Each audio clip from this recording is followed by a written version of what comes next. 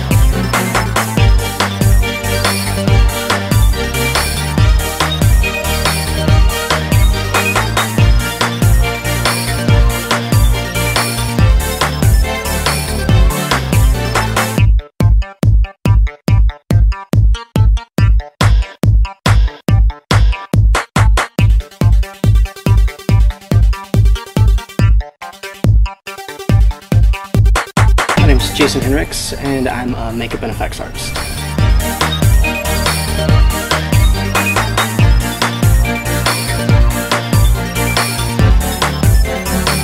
I've been creating art my whole life.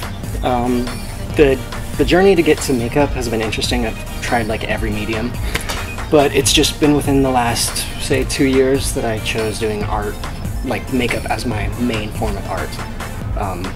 It was a lot of soul searching and list making, but it seems to be the best medium to capture myself. My makeup is pretty much dependent on the person that I'm doing the makeup on, what I'm doing it for, and just what I'm trying to express. I do everything from basic beauty to avant-garde to effects, like full prosthetics and the blood and the gore and everything. I draw a lot of my inspiration just on color, texture that I see around myself. It'll be like the bark on a tree or the reflection of like a shadow on a fence.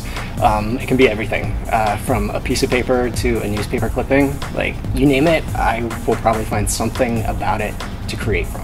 I would love to make it to the point where I can make my entire living off of doing makeup and effects.